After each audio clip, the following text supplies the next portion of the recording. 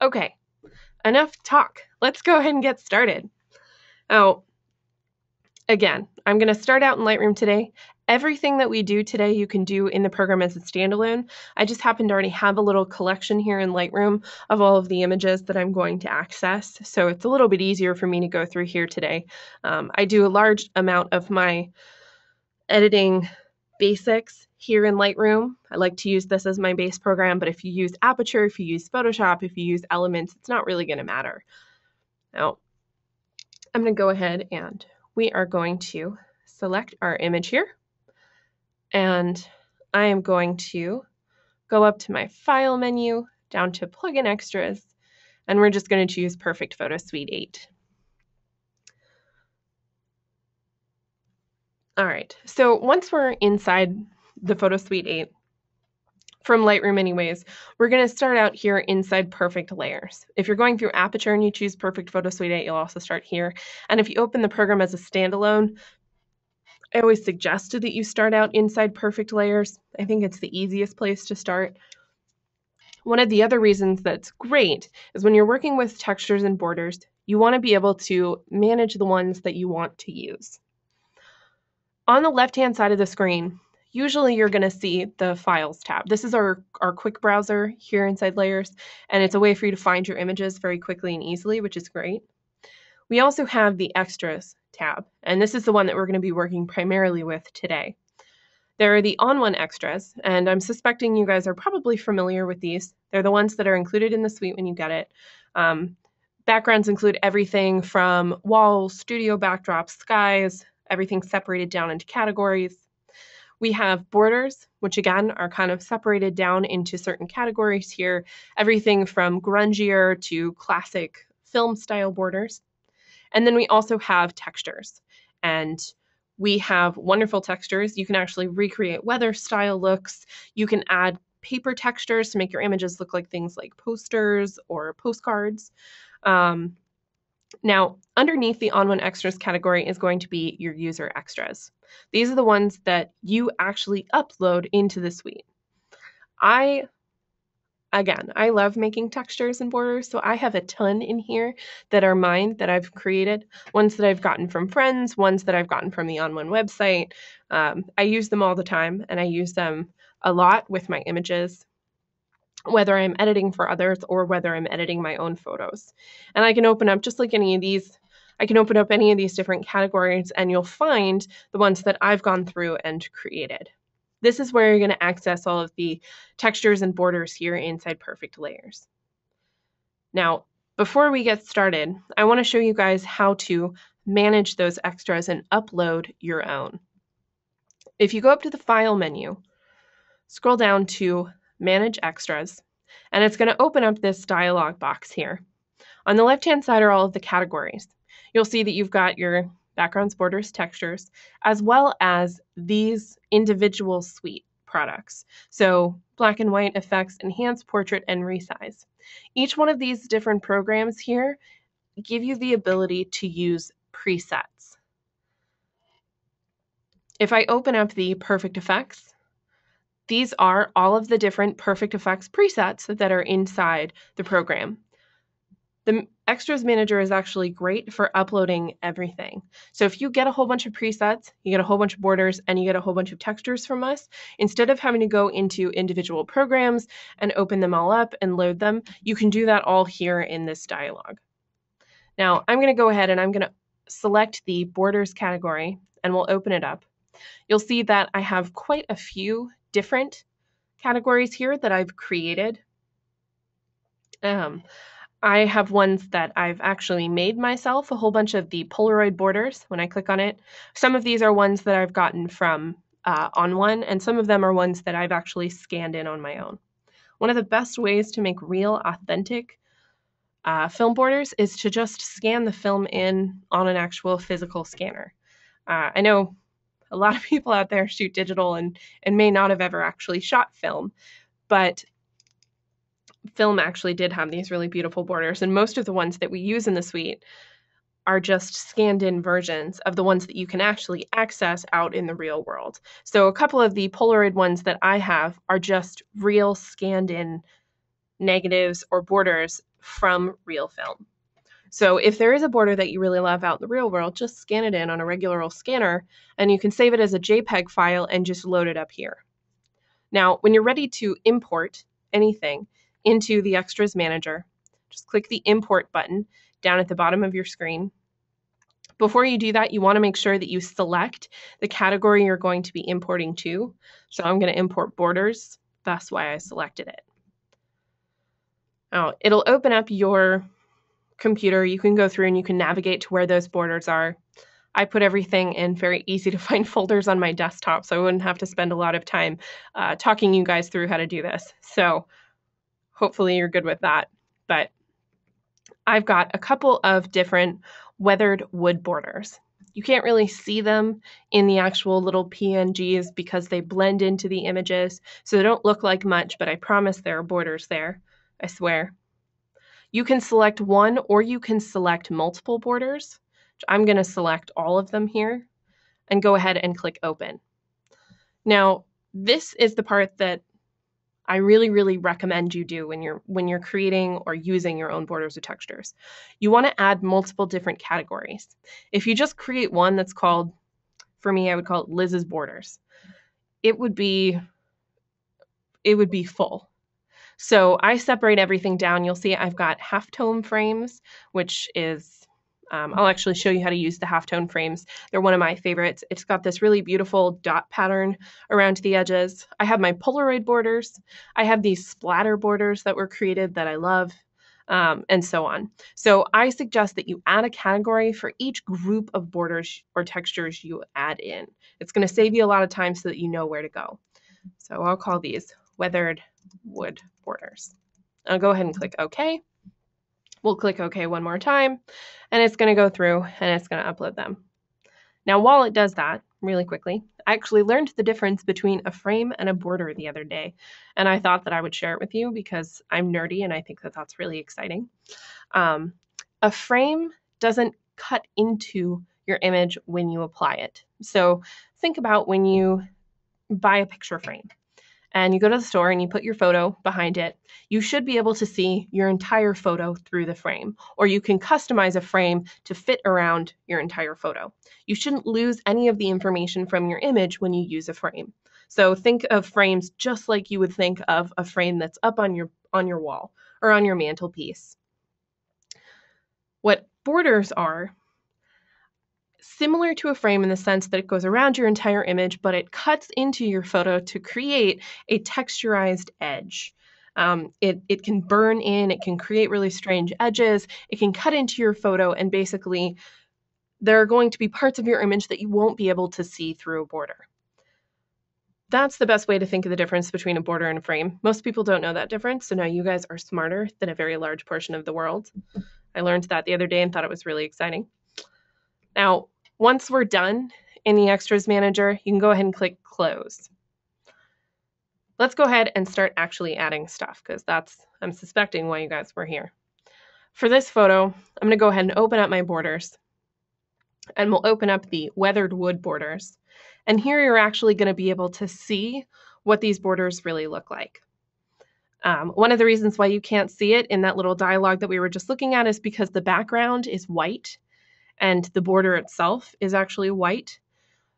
When you're here inside Perfect Layers, there's a gray overlay in the background so that you can actually see what the border is going to do to your image. Now we have lots of different options here. Everything from circles, square, rectangles, all that fun kind of stuff. I'm going to go ahead and I'm going to choose one of these two. They look about the same size or dimensions as my image. I would suggest you stick towards the dimensions of your image when you're adding borders. If I had cut this into a square, I may use one of the square or one of the circular options. That might work a little bit better. But for this image, I'm going to keep it as a rectangle. So I'm going to choose one of these rectangular options. I'll go ahead and double click. And this dialog is going to pop up. We want to choose the bottom option. It's called Add as a Layer. You always want to add your borders as a separate layer. We'll go ahead and select OK, and it'll add it on top of the photo. Now, this border is a little bit smaller than the original image, and that's going to happen from time to time. I didn't size these together to be the exact same size for a reason. I wanted to make sure that I could show you guys this. So this is going to be a common problem that you run into when you're applying borders and textures. There's a really great workaround when you run into this. Here in Layers, go up to the top left-hand corner of your screen and select the Transform tool. Then on the top right-hand corner, there is a button called Fill. What this does is it resizes whatever layer you have selected, which is this border, and fits it to the image that's underneath. So when I go ahead and click Fill, it's going to automatically size itself correctly to the photo. And once it's resized, I have to click the Apply button to apply that change. Now, most of the time, when you're working on borders, you're not going to have to worry about the fact that if you upsize it by a little bit, it's going to look funky or it's going to look weird. If you have a tiny, tiny, tiny little border that's like, here, I'm going to shrink this on purpose.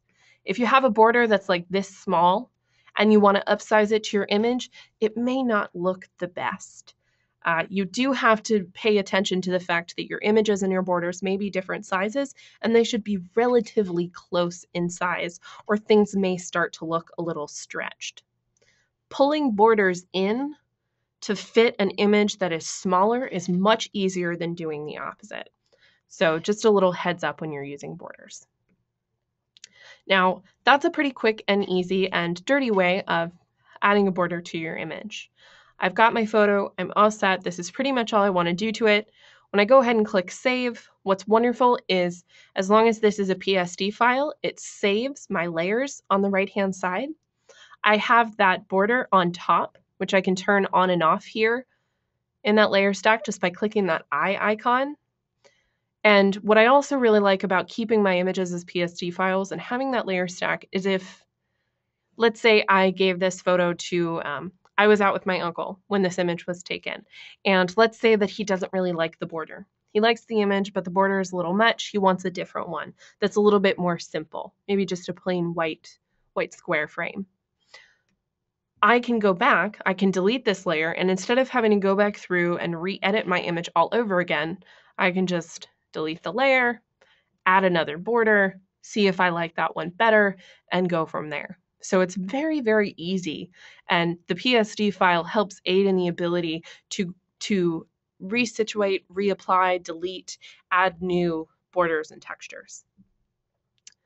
Now, I'm going to go ahead and we're going to close that. I'm going to jump back over to Lightroom here. We're going to go back into the program, and I want to talk to you a little bit about how to access borders in other programs. So we've got our image selected. There we go. And we will go up to our File menu and down to Plugin Extras, and we'll choose the Photo Suite again. Now, you can also add textures here inside Perfect Layers. And the textures are very, very easy to apply, but they sometimes require a little bit more work than borders. You saw how easy it was to take that weathered wood border, apply it, you fill it to the screen, and you're good. That's pretty much all you have to do. And as long as you print the image out on white paper, because the extra edge was white, you don't really have to worry about the fact that you're going to get some sort of funky edge when you print out the photo. So it's super easy. Textures require a little bit more work, and that's perfectly okay. But it's one of those things that I think sometimes people expect borders to just work perfectly the first time around, or they get frustrated because they don't really like it. You have to pay attention to what you're looking for when you're working with a texture. I have a whole bunch of textures that I've created myself, ones that I've photographed. These are bokeh textures that I took, and these are available up through the Loyalty Rewards program. If you don't have access to the Loyalty Rewards program, you should definitely contact us and see if you are, and see if you can get these. They're a lot of fun. I also have a whole bunch of grunge textures that I created, and these are also available through the Loyalty Rewards program. So I want to make sure I mention that because you guys do have access to most of the borders and textures that I'm going to be using today, which is really nice. So all of these different textures are available through us. Now, when you're getting ready to apply a texture, one of the most important things to pay attention to is color. I love textures not just because of the actual texture of the image, but also because of the color that can enhance the image. So you'll see a couple of these are different colors. We have ones that are a lot warmer. We have ones that are almost desaturated or void of color. And then we have a couple that are just kind of monochromatic. This rusty steel one has a little bit of warmth in it, but for the most part, it's gray, dark brown, and black. So before I even add the texture, I want to make sure that I pay attention to the color that I want to add. I'm going to go ahead and I'm going to choose this one here, which has kind of these orange corners and then this nice purple center. And I will double click to apply it. We'll do what we did before. You want to add it as a layer and click OK. And this one fits almost perfectly with this image, which is great. So I'll go up with my transform tool selected, and just like we did before, I'm going to click the fill button so that it fills into my image and go ahead and click apply. Now, I can't actually see my image anymore. I can only see the texture. With textures, you're going to want to blend them into your photo. There are lots of different ways that you can do that. The first is just by taking the layer opacity slider and lowering this down towards 0 so that you can start to see your original photo underneath. If you want a really faint texture, then you can just take this slider and drop it down to 5 or 10. You get this nice kind of like faint scratched look. It looks a little grungy. Maybe it's an old piece of film. Maybe it's a postcard or something that's gone through the mail. And that can totally work. You lose a lot of the color that was intended to be applied to the image, but you get that nice grungy look, and that may be what you're looking for. The other way that you can incorporate a texture into your image is by accessing the blending mode. And the blending mode is, this is how you're going to add it into your photo. The blending modes are separated down into categories. You have the section up towards the top, starts with darken, and these top 5 right here, darken, multiply, color burn, linear burn, and darker color, all reference a darker contrast with the image. The ones below are lighten, screen, color dodge, linear dodge, and lighter color. These are all going to lighten up the image. So luckily they're placed kind of all together, so it's pretty easy to figure out where they are and what they are. You can choose which ones are going to work best for you. I love lighten and screen. I think they're really nice. By choosing lighten, it brings out all of the brighter pixels in the underlying image so that I can still see your face, but the texture is added to all of those grungy shadows in the background, and that looks really cool. So that could be a good option. Now down below are 2 of the ones that you're probably going to use most often when adding textures: soft light and overlay. These apply an intense contrast and saturation to the image as they blend them into your photo. And for most textures, these are the ones that you're probably going to end up using. This one is creating a much too dark, intense look on the photo, so it's not what I'm looking for, but they're very good to mention. And you can go through and play around with the ones that you think are going to work best for your photo. I always, always, always suggest that you go through the entire list because you never know what's going to end up working for your photo. So choose which ones you think look best. And once you've done that, you can take the layer opacity slider and play around with it from there. Now, one of the other things that I want to talk to you about here is, let's say you really love a texture. This is really nice. It's got this purplish, orangish hue to it, and it can work great on some images. However, this photo, I don't want to add color into it. I don't really like the fact that this texture is colored. I want it to be monochromatic. What's wonderful is all of these different images in our layer stack are separated. So you'll see that I actually went through and I edited this photo before I brought it into the suite. So I wanted to do a little bit of retouching to this photo, but I have my original image. I've got my perfect portrait layer. I've got my perfect effects layer where I did some adding of some sunshine there. And then I had an enhance layer where I added a vignette. So I've got this nice layer stack, and on top is my texture layer. because the texture is on a separate layer, I can edit it separately from the entire image. To do that, just select the layer in your layer stack and click on, for this photo, I'm going to click on Perfect Black and White. I want to create a monochromatic grungy texture. So I'll choose black and white. It's going to create my monochromatic image. And from here, if I want to make an adjustment, I can do that. So let's say that this texture is a little too dark. I'll open up my tone pane. Go ahead and turn the auto levels off here. So I turned my tone pane off. This is what my image looks like, just flat, monochromatic. I want to lighten it up, so I'll take my white slider and move it to the right. I can also take my brightness slider and move that to the right too. To make sure that I save a little bit of those darker tones, I can take my black slider and move it over to the right a tad as well. But now I have this nice overall brighter texture that isn't quite as intense as the one before. You can treat this texture just like you would any other image. Edit it the way that you would edit an actual photo. So maybe the center part of the image is a little too dark. You see how this little, almost a rectangle right in the center of the texture is a little bit darker than the outside? Just take your brightness brush here in black and white. I've got my mode set to lighten, and I'm going to turn my perfect brush off, and I'm going to up the feathering amount and the size. So I've got this nice big brush, and I'm just going to paint the center here so that it's a little bit brighter. Now, it's not going to make a huge difference, but it is going to make sure that this little spot right here isn't going to get too dark. I've got a little bit more of a vignette style going on, and this is going to look a little bit better with my image. And once I'm done in here, I'll go ahead and click apply. So make any changes that you want to a texture if it's not working well with your photo. And that's pretty typical. This happens all the time. You get a texture, it looks really cool, and then you add it, and it's kind of like, oh, okay, that, it could look better. So know that you have the ability to edit these any way that you want to. All right, so we've got our new perfect black and white texture layer.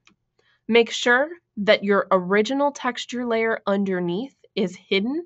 You can delete it if you don't want to use it by selecting it and clicking the delete layer button in your layer stack, or you can just hide it by turning that little eye icon so that it looks like it's shut. I've got my black and white layer chosen, and now I can go through and I can select which one is going to work best. Now I like the option here for overlay or soft light. I think that this looks a little bit better now that I've removed that color information and I've lightened up the center. I'm just going to take my opacity and lower it down so I get a bit of grunge, and that's pretty much it. Now, one of the other things that's really nice is that you can also create a mask, and the textures don't always work, unfortunately, with your entire photo. Because this is a portrait, there's this whole area right in the center that I don't necessarily want affected by the texture. So we have two different masking tools, the masking brush and the masking bug. I like to use the masking brush because I like to make very specific masks, but the masking bug can also work really well. Let's say if you want to create a vignette style of a mask. So I'm going to go ahead and choose that masking bug there. Go ahead and select it. Go up to my tool options bar and choose my type drop-down menu and select radial. Then I'll click in my image and it's going to add a radial masking bug that I can use to situate near my image. So I'm going to go ahead and start out by sizing it so that it fits kind of this whole center of her face. The dotted line around the outside is the feathering around the edge of the mask. I'm going to create a large feather because I want it to be a pretty soft transition between where the mask is. And that's pretty much it. Now I've got my mask, I'm good to go. On the right-hand side, when I click on the layer, that mask will commit, and I can continue to play around with things like the opacity of the layer, and so on. So I have access to being able to edit this mask continuously and edit this layer continuously. This will work the same with borders as well. So if you have a border that has maybe, let's say you've got, I'll open this up so you can actually see it. So I have all of these splatter borders here, and let's go ahead and we'll take a closer look at some of these. You'll see that a few of these splatter borders have a couple of weird little dots right here. Maybe I don't necessarily like those. I can mask them out. Or maybe there's something that juts into the image that I don't really like. I need to mask out a little bit of the edges of these. So I can take that masking brush and I can cut in and I can basically build my own edge to make sure that I incorporate all parts of my photo. So everything is editable. Everything. You don't ever have to feel like you're stuck with anything, because I know that that can be kind of confusing, and you want to be able to have access to all of these different options. Now, I'm going to go ahead and click save, and it's going to go through and it's going to save my new composite image. Because this is a PSD, I'm going back into Lightroom and it still saves my entire layer stack in this PSD. If I opened this image into Photoshop, all of these different layers would still be there as well, which is really nice. So as long as it's a PSD file, those layers, you will always have access to them no matter what. If you flatten the file and make it into a JPEG or a TIFF, you'll lose all that information. So do remember that. Okay, so it's saved our image. Let's go ahead and close this out, and we're going to jump back over to Lightroom. The next image that I want to work on is I want to talk to you guys about how to access all of this through Perfect Effects. Perfect Effects gives you the ability to use textures and borders. Perfect Black and White, which we'll hit right at the end, only gives you access to borders. Perfect Black and White does not give you access to your textures. So if you want to add a texture to a black and white image, you have to add it in layers or effects. So do remember that that is a strange side effect of the programs. So if you're going to do textures, you got to do it in layers or effects. Now, let's go ahead and we've got our image. We're going to go ahead and pop this into effects. Now, when you're going through a program like Lightroom or like Aperture, you have the ability to make sure that your file is set as a PSD. In Aperture, it's through a Preferences menu. Through Lightroom, it's through this Edit Photo menu. It'll automatically save it as a PSD file if you set that in your file format drop-down menu. If you're working through a program like Photoshop or Elements, it will automatically save it as a PSD when you click the Save button. If you have a layer stack, it'll either ask you whether you want to save it as a PSD or whether you want to flatten your file out. So just in case there's going to be a question about that, you always have the ability to save as a PSD if you want to. All right, so go ahead and click Edit. It'll take us into Effects. Now, Perfect Effects gives you a little bit more and a little bit less versatility than layers. I know it's a little confusing. Perfect Effects is a great place to do all of it. Layers is a good place to finish your image off with a border or texture. Effects is a good place to go if you need to edit your entire image. So let's say for this photo, I want to add a starter filter, like the sunshine filter. This is a really good one. I want to add a little bit of a sunny glow to my image. I can do that here before I apply whatever I'm going to add. Now, for this image, and to access your borders and your textures, go over to the Filter Options pane and open up the Filter drop-down menu. The texturizer is self-explanatory, as is the borders category. We're going to start out with the texturizer. Now, up in the top right here, there's a category drop-down menu. Up at the top will be all of the prepackaged on-one textures, fabric, metal, and so on. Down below will be your user textures. There's Liz's textures as well as my bokeh textures, and I can choose which ones I want to add. So let's use these bokeh textures here. I'll open up the texture drop-down menu, and these are all of the ones that I have access to applying. Now, for this image, I am going to end up choosing this one. It's called Bokeh 010, Bokeh 10. And this is the one that I like to use when I create some sort of light leak or sunspot look on my images. If you have the ability to access this, it is one of the coolest textures to apply. It works on images of landscapes, it works on images of objects, it works on portraits, all different types of images, and you get this really cool bright spot look on your photo. It's really fun. So I'll go ahead and select that option there.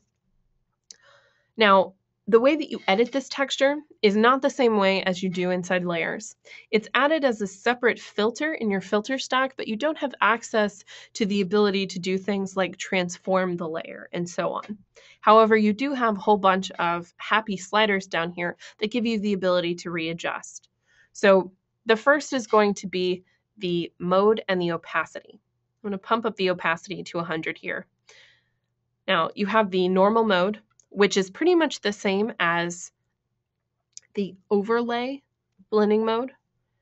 Subtle is the soft light blending mode. And then there's lighter, which is screen, and darker, which is like multiply. So they're relabeled here in this mode drop-down menu, but they're the same that you saw inside of Perfect Layers in that blending mode drop-down menu. You just only have 4 options here. Now, for this one, I'm going to go ahead and choose lighter. And I will adjust the opacity accordingly. I'm going to keep it nice and bright. Now, the next thing that I want to show you here is going to be your scale section. This is how large and how the texture is situated. The scale slider adjusts how big it is. So if I move that scale over, it's going to create this huge orange dot, and it's going to cut out all of the excess around the edge. The rotation and the flip buttons down here give you the ability to readjust which part of your image you want the texture applied to. So this texture here is, you can see it in the preview, it's kind of like the light source is coming from one corner, and I want that to come from one of the top corners. So flipping this is going to work a lot better than leaving it the way that it is. A sun leak wouldn't come from the bottom right-hand corner. It doesn't make sense, especially for this image. So I'm going to want to flip it so that it looks like the light source is coming from a different direction. And I can choose where I want that to be. It's totally up to me. However, you can play around with this depending on what you want to do. We'll go ahead and lower the opacity again. Now, right in the middle is going to be your hue, saturation, and brightness sliders. The hue is self-explanatory. You can adjust the hue of the layer there, so I can play around with what color I want it to be. Maybe I like the green and yellow versus the orange and yellow. The saturation of just the texture. So I can oversaturate it, or I can actually desaturate it if I want to create more of a monochromatic light leak look. So we'll go ahead and maybe we'll desaturate it just a tad. And then I can also affect the brightness. So how bright it is or how dark it is.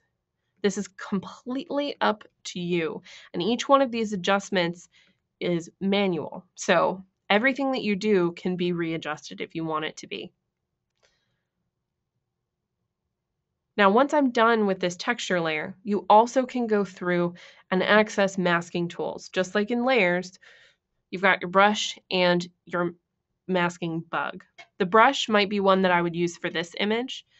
Maybe I don't necessarily like it on the bottom part of my photo, right here. I would suggest, as you're working with textures and painting in and out, especially on one like this where I want that light leak style, it's just not working with the entire photo, go up to your tool options bar and lower the opacity. When I take the opacity slider and I move that down closer to 20 or 30, I can slowly paint out the texture without it looking really fake. So keep your feather high and your opacity low, and then go through and choose very carefully which parts of your image are going to be affected. Now, I still get that light leak on the bottom, but it's not so intense that I can't see the plane. and it's got this really cool kind of sunspot thing. It's going right down over my image. It looks a little bit more natural and a little bit less jarring than it did before. Now, when you're working with borders here, you get a very similar set of adjustments. I'm going to do the same thing. My filter drop-down menu and choose my borders. You're going to go to your category first. Here you'll see a whole bunch of the ones that we saw earlier. I've got my personal ones as well as the ones that I have access to that are created by On1. My favorites are the emulsion borders because they create this really cool, back in the days of film, you used to be able to do these Polaroid transfers, or when you pulled the emulsion strip off of instant film, you would get these really cool kind of smudged edges. You can still create that look today. There's a lot of instant films still out there, which is really great, but it's a little bit harder to reproduce. And so I really like these because it reminds me a lot of when I used to shoot film. One of the other ones that I really love is the antique category because I shoot a lot of engagements and weddings and that kind of thing. And they always like these really cool old camera style borders. I'm going to scroll down and I am going to choose this burned borders category because I really like this awesome like acid burn around the edges. And I can go through and I can choose which ones I like best for my image. Now, once you have a border selected, one of the things that you'll notice is this is eating really, really far into my photo. On the bottom right down here of the filter options pane, there's a section, thickness, fit image. The fit image one is the option that I go to first. When I take this slider and I move it over to the right, it shrinks the photo in so that I can see more of it. Now, when I push it too far, what you'll see is it's basically created like a separate photo layer. My original image is still underneath, which can be a very good option, especially for borders like this one. Even if there's a little bit of the edge that may be showing, because my original photo is behind this image, I'll still be able to get just a little bit of sky in some of those burned spots on the top and the bottom. So play around with that fit image until it works well with your photo. Mine works around 10. That seems to be good. Now, the other way that you can do this is by adjusting the thickness slider. This is how thick the border is around the edge of your photo. When I push this to the right, it's going to thin it out and push it closer and closer to the edge of the canvas. Again, when you're working with borders like this one that have this kind of strange burned effect to it, if I go too far, I'm going to cut off a large portion of the border. However, maybe I prefer that. So I really like the fact that when I push it out to about 10, I get this kind of cool, edgy look, and maybe that's enough for me. If I want to save the entire border, I would probably drop the thickness down closer to 3 or 4. And then I can play around with my fit image to try and get that fit into place. Now, just like with the texture, you have your mode menu here. You have a couple more options when you're working with borders, just because borders are going to be a little bit different. We have a whole bunch of different options. I'm going to leave it at normal. It's the only one that's going to work with this border. I have a brightness slider, which is not going to do anything because this is just a plain white border. I have saturation and hue sliders. All of these aren't going to work. Again, this is a plain white border. There's nothing I can really do to this except just leave it alone. Now, I'm going to go ahead and click apply, and it's going to save these changes and bring me back into Lightroom. And I want to talk to you about editing borders and being able to adjust things like the color of the border. It's probably going to be one of the last things that I talk about, and then I'm going to jump into perfect black and white. So I want to show you guys a little bit about editing borders, and then we'll also talk a little bit about where to access all of this stuff inside black and white. So got this image. There's a cute dog. It's my friend's dog. I like to use this photo because I get to stare at puppies while I work. And we'll go to plugin extras and choose perfect photo suite. I have a very strong affinity for French bulldogs, which I think is what this dog is. They have dorky little ears and smushed faces, and I like their little smushed faces. Okay, so when you're inside perfect layers and we jump over to the user extras in the backgrounds category or the borders category, I'm going to go ahead and I'm going to open up this right down here, the halftone frames. So if you don't know what a halftone pattern is, look it up on the internet. It's super cool. It's this series of small dots that help create, the dots get smaller and larger and change from white to black to create an image. Halftone patterns are what used to create all of the printing ever.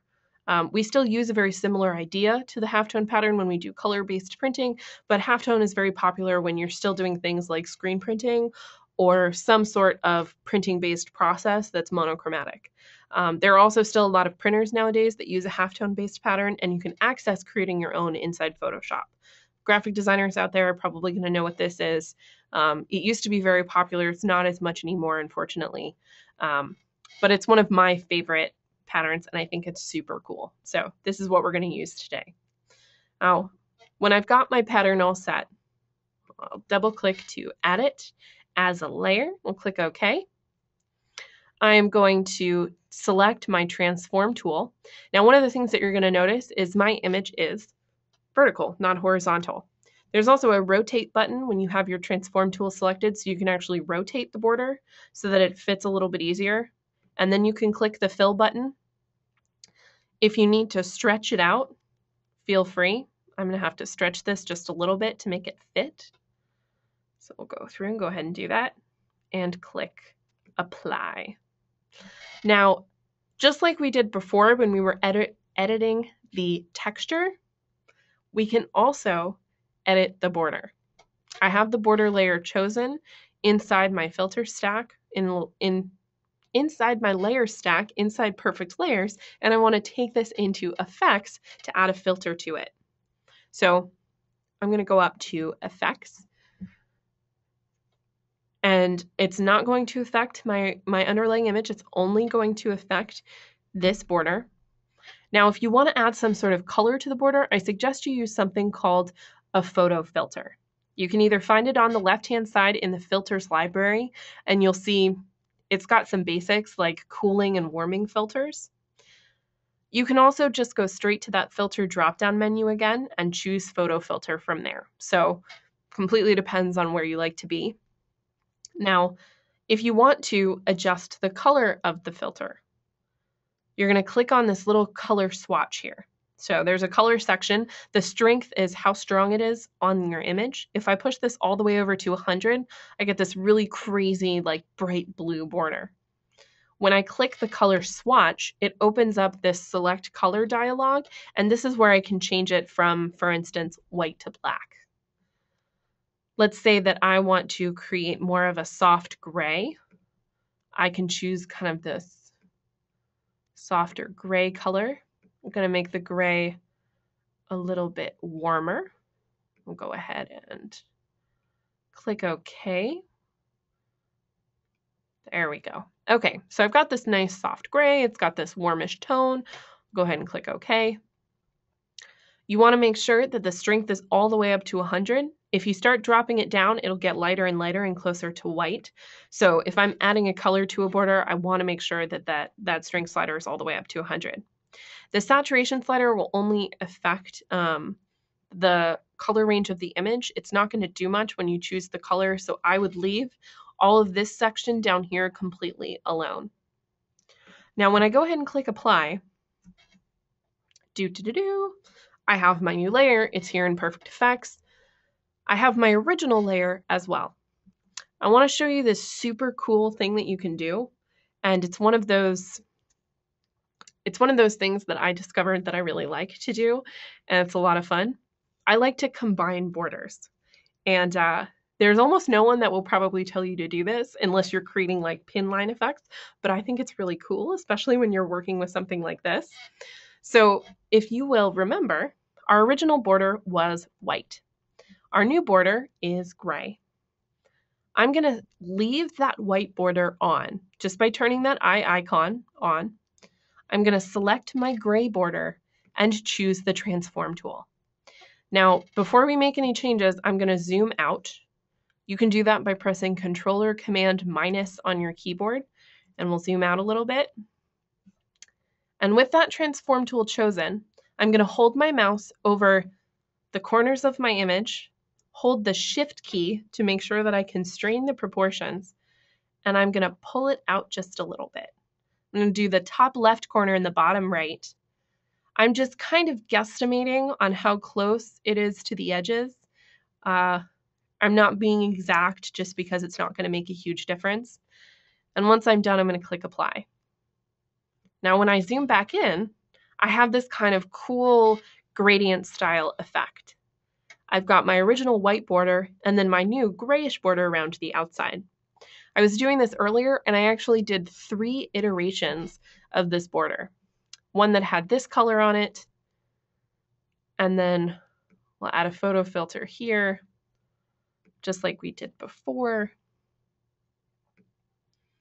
And I'm going to go ahead and we're going to choose a very similar color, and we're just going to make it darker than before. So it's a lot darker. We'll go ahead and click OK. There we go. So now I've got an even darker border. We'll go ahead and click Apply, and I'll do the exact same thing that I did before. I'll jump back over to Perfect Layers.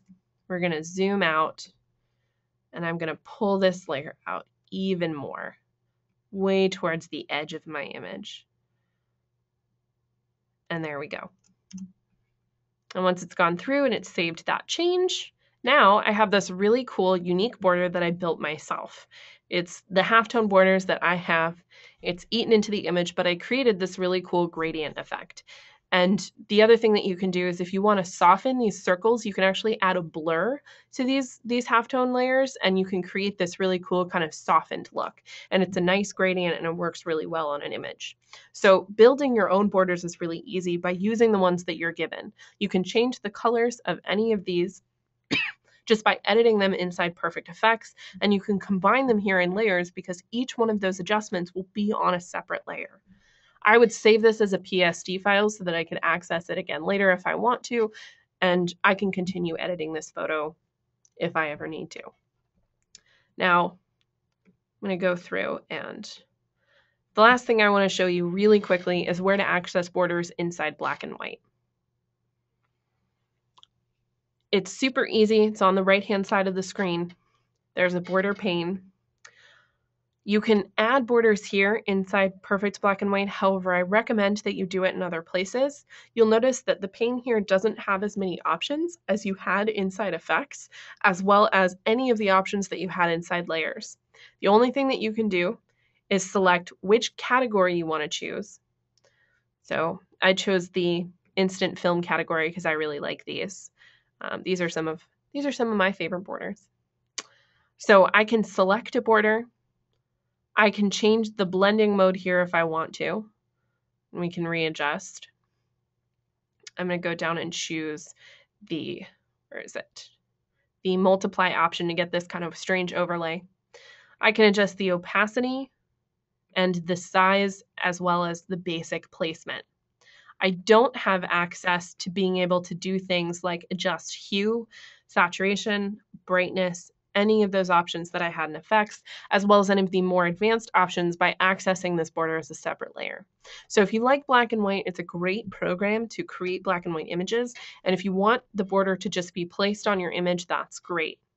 But when I click Apply, one of the reasons why I avoid the border pane here in black and white is because it's included on that black and white layer that the program creates. So I can't just turn the border on and off if I don't like it. It comes along with the black and white editing and the monotone layer that was placed on the image. I can't go back and re-edit it if I want to. I have to start again from scratch. So my suggestion is going into black and white and then adding your layer separately if you want to. I find that works the best. I think it's a little bit more fun because you get to play around with your borders and you can access it from there.